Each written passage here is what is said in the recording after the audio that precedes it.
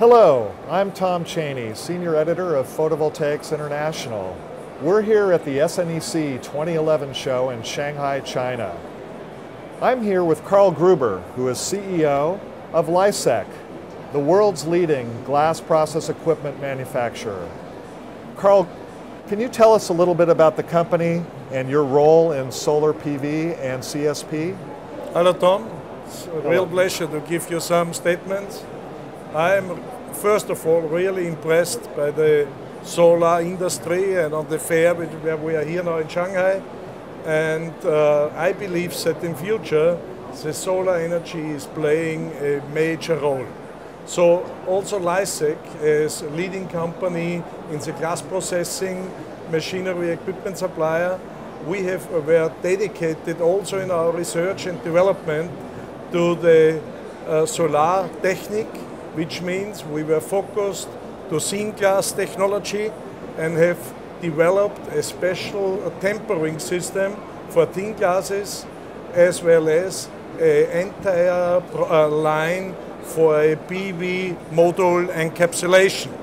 And today on the fair we show a nice module, glass to glass, which gives you really a good impression, and this system has a lot of advantages.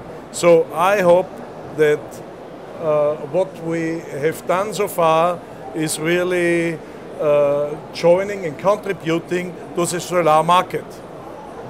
So in this respect I'm really hopeful, and we see, I think, a bright future.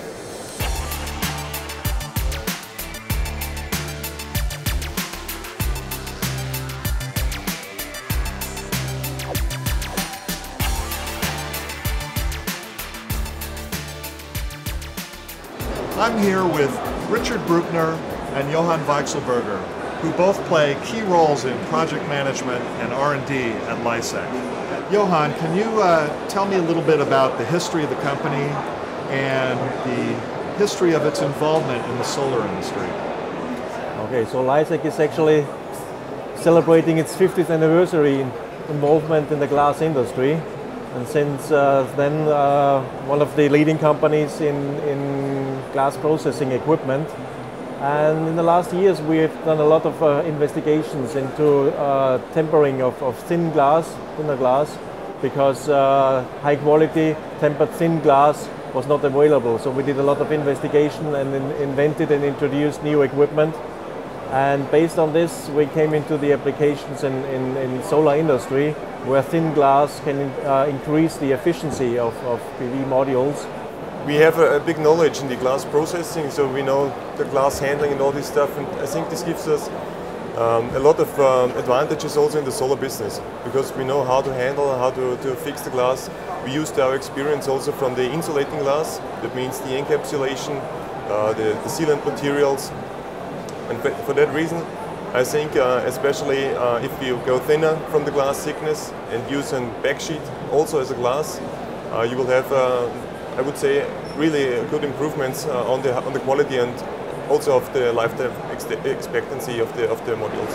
Now, your company is both a supplier of equipment and also of turnkey assembly lines for making solar modules.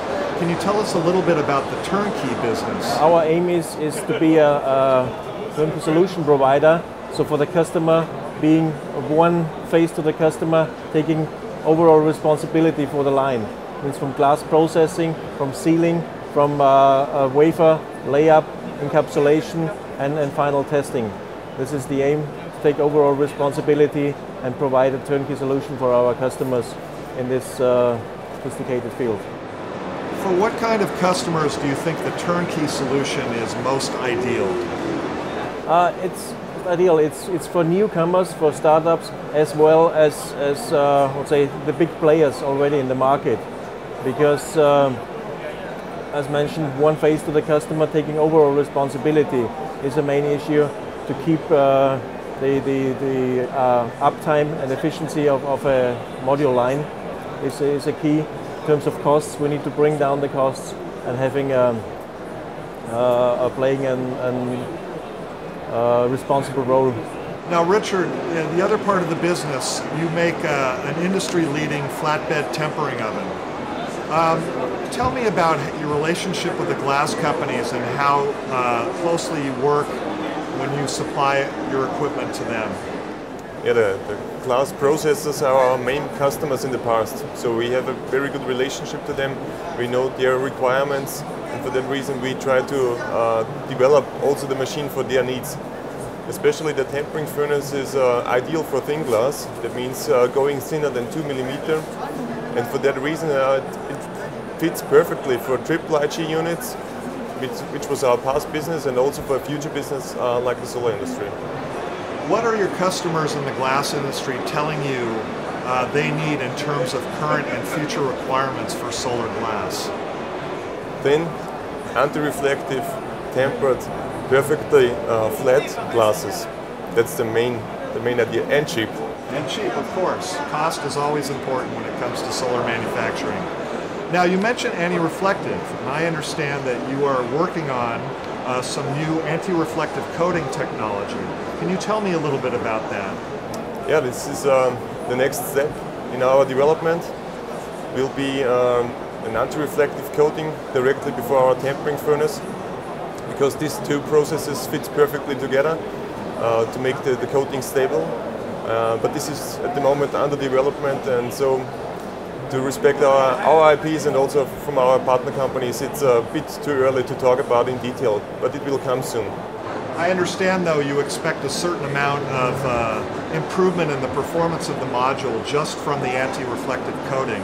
What are you thinking it's going to end up being in terms of that improvement? I think the improvement what we can reach with the anti-reflective will be that we get less reflection from 1 to 2%. So really, for a very low-cost solution, you're offering a significant improvement in performance for the module. Exactly. This is our main target. There's a wonderful example of a glass module at the corner of your booth.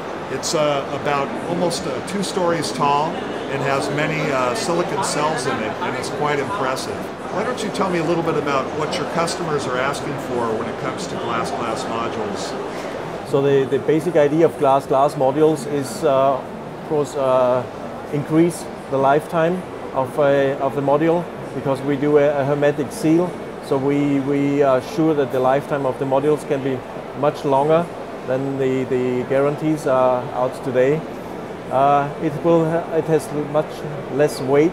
So we're using a 2 millimeter tempered front and back glass. So using much less energy in producing the glass, in producing the overall module. It is a frameless module, so we save again a lot of energy and weight by avoiding the aluminum frame and providing a higher degree of freedom to mount these modules to rooftops, to wherever you want. So it can be or it will be definitely a nice feature for architects, for building integrated PV modules with a lot of higher degree of freedom. So we are open to any back rail solution by simply gluing a back rail onto the glass, and it is a proven technology for centuries already. So this will give a big step forward for module integration into architectural purposes. And certainly you're able to leverage a lot of your expertise from your experience in the glass field into solar, and this is a good example.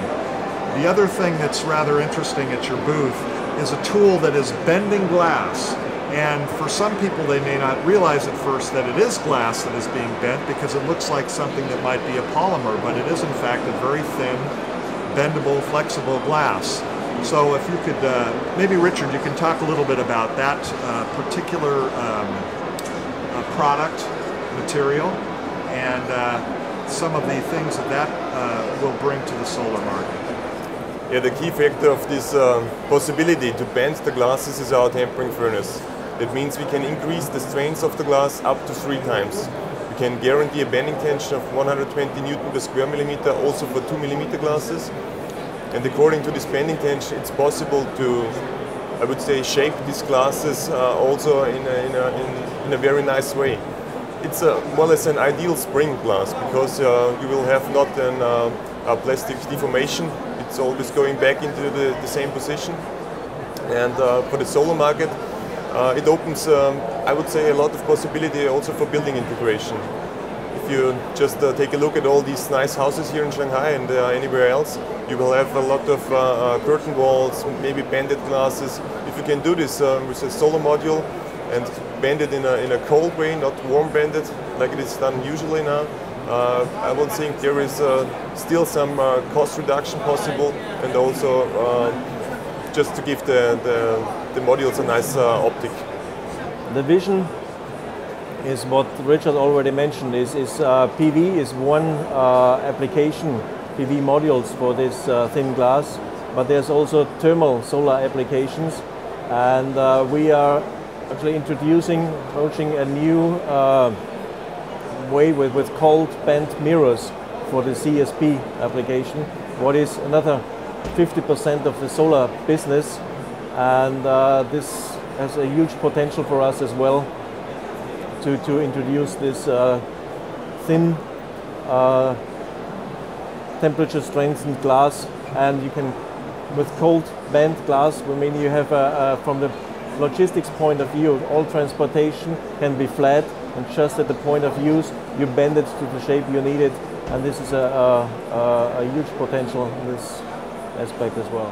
So not only do you have target markets in the photovoltaic sector, but in the concentrator solar power area, the thermal area, for the big solar projects planned in the United States, Southern Europe, North Africa, and elsewhere.